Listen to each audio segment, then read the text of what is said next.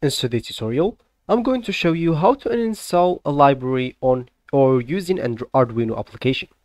So first of all, of course, you would like to go and download Arduino application. Of course, you can do that through your browser that you're using. You can download the latest version as I am doing or as I'm using right now.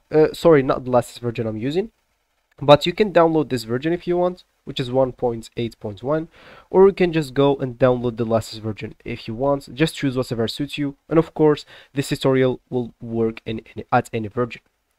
So let's just go back to the idea of the video, which is actually how to install a library on Arduino. So all you need to do, just go and click at the sketch right here.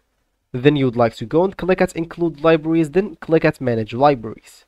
So that will you'll just need to wait a bit until a thing will pop out here in your. So as you can see, that will appear to you, and all you need to do, just go and click at type here, then click at install. Then if you click on that, you'll find a lot of libraries installed here.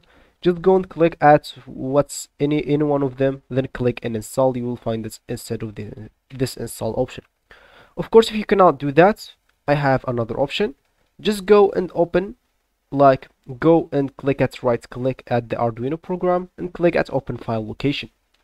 That will actually open this file for you, and from here you'd like to go add any libraries or add this option, which is libraries here.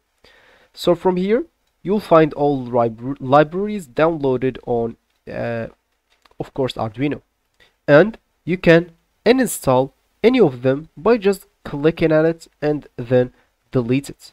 So for me, I don't want to delete any of my libraries, but for you, just delete any library from here you want, and it will be actually deleted. So that will be actually for this tutorial. I hope you like it. Thank you guys for watching, and goodbye.